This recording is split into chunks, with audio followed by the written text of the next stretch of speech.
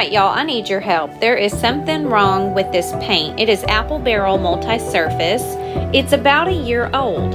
I noticed it earlier when I was dotting between those two swooshes that it was real inconsistent, but I blamed myself for not letting those swooshes dry all the way.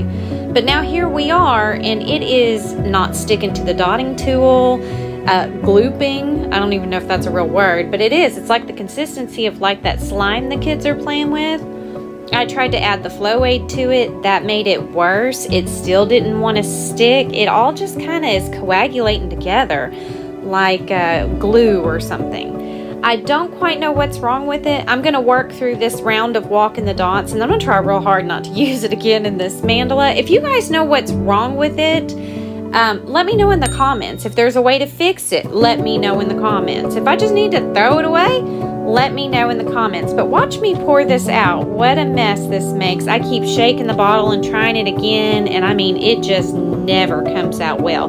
The entire bottle is this way. Anyway, let me know your thoughts on this, and you can enjoy. I'm going to fast forward this a little bit and let you watch me really fight with this paint. Anyway, I'll check back in at the end. Let me know your thoughts down below.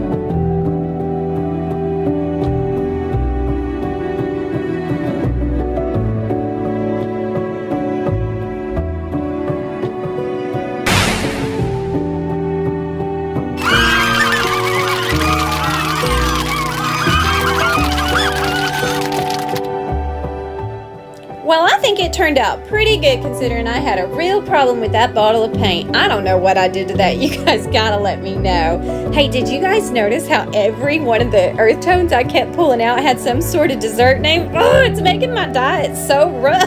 Anyway, I'm definitely gonna name this one something sweet and roll with it. As if I meant it, because you know, sometimes that's just how it works out.